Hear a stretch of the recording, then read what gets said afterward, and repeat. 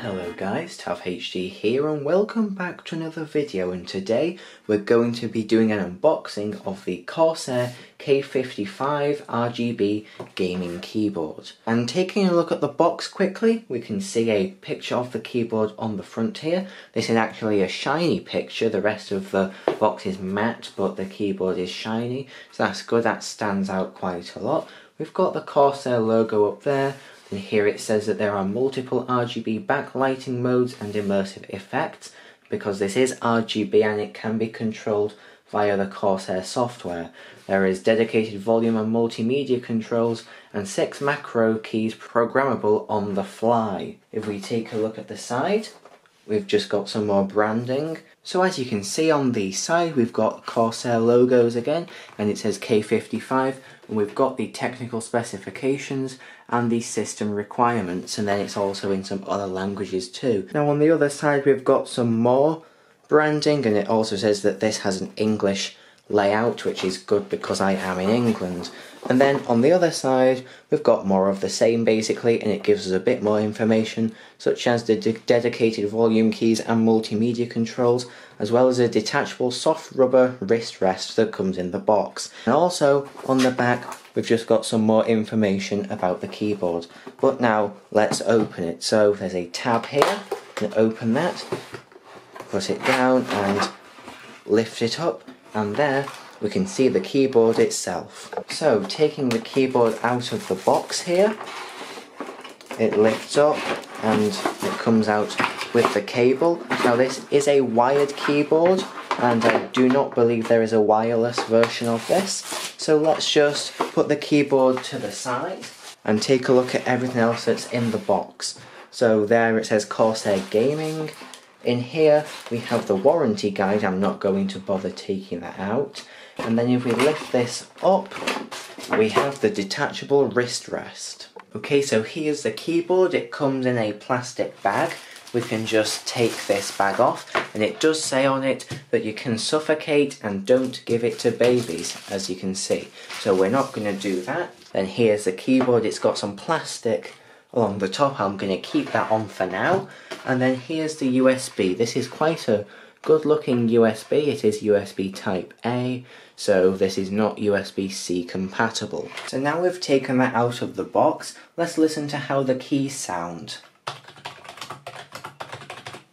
So that's what the keys sound like. They have quite a small amount of key travel. The keys are very smooth to press and they're not too loud, as you can hear.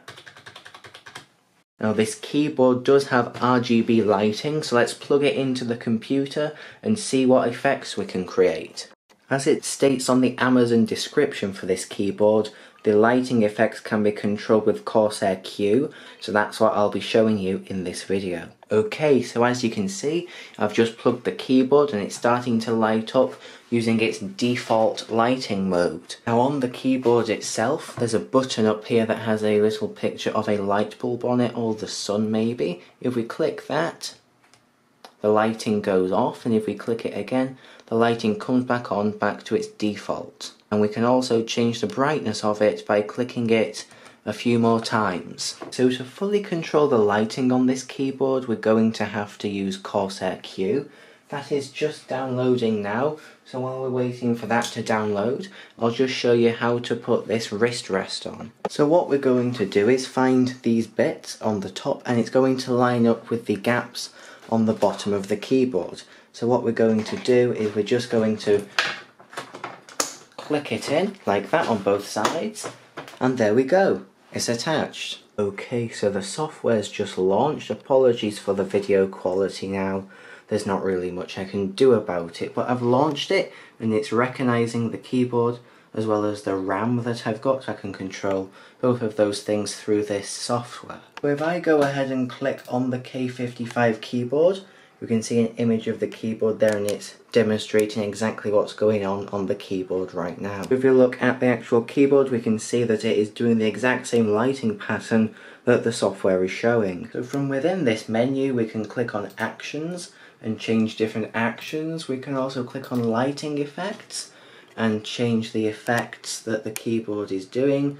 Right now it's on Rainbow Wave. It's quite hard to tell that, but it is on Rainbow Wave right now. Then we can also close that tab and open up Performance, and we can change some settings in there. So what I've just done is clicked on that little plus button there, and I've added a new lighting effect, and I've chosen it to be a static colour in that menu there. So now we can choose a new colour for the keyboard to go. So I'll just select blue, and then if we take a look at the keyboard is now lighting up blue. And we can change that to any colour we want, and we can have it switching between different colours. Okay, so I believe that is everything you need to know about this keyboard. Thank you for watching this video, and I'll see you in the next one. Goodbye.